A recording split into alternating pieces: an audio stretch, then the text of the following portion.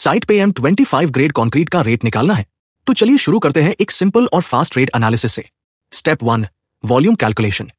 मान लीजिए हमें 1 क्यूबिक मीटर कंक्रीट बनाना है। जब कंक्रीट को ड्राई मटेरियल में कन्वर्ट करते हैं तो हम 1.54 का मल्टीप्लाइंग फैक्टर यूज करते हैं। तो dry volume is equal to 1 multiply by 1.54 is equal to 1.54 cubic metre. Step 2, mix ratio 1:1:2। Total proportion होती है 4 parts. Step 3, material quantity calculation. Cement 1 divided by 4 multiply by 1.54 is equal to 0.385 cubic metre.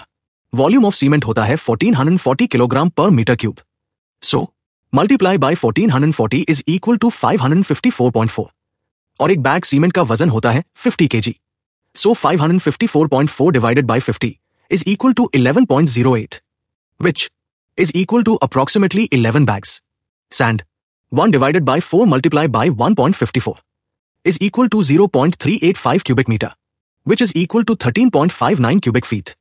Aggregate 2 divided by 4 multiplied by 1.54 is equal to 0.77 cubic meter, which is equal to 27.19 cubic feet.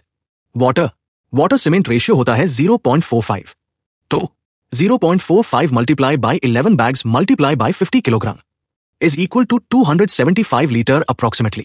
Step 4, material cost as per site rates. Cement 340 rupees per bag multiplied by 11 is equal to 3740 rupees.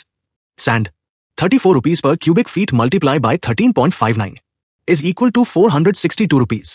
Aggregate 30 rupees per cubic feet multiplied by 27.18 is equal to 816 rupees.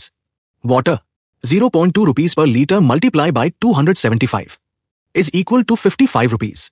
Total material cost 3740 plus 462 plus 816 plus 55 is equal to approximately 5072 rupees.